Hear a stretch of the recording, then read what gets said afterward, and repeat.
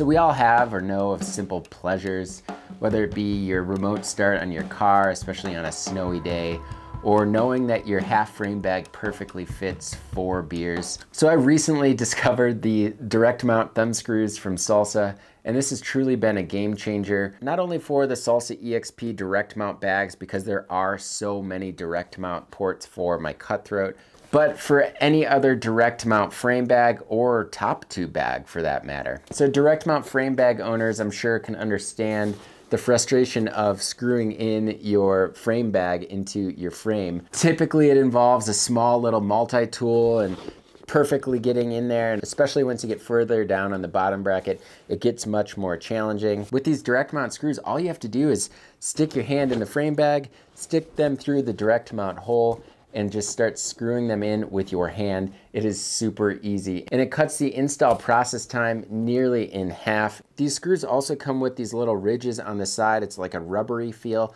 so you get a really nice grip, and it's not so small where it's challenging to actually screw in. It's actually very easy. So another benefit of the rubber part of this thumb screw is that it prevents noise and clanging that is often an issue with pots, tools, or pumps, and other items that often hit the typical metal direct mount bolts. Each screw also comes with a larger washer and then a flattened washer. The larger washers are actually made to fit inside the EXP frame bag from Salsa, but these flattened washers work really well to kind of butt up against the fabric of your frame bag. And if you are looking to screw them down to the proper torque spec, 2 to 3 Newton meters, you can use a 4mm Allen key to do so.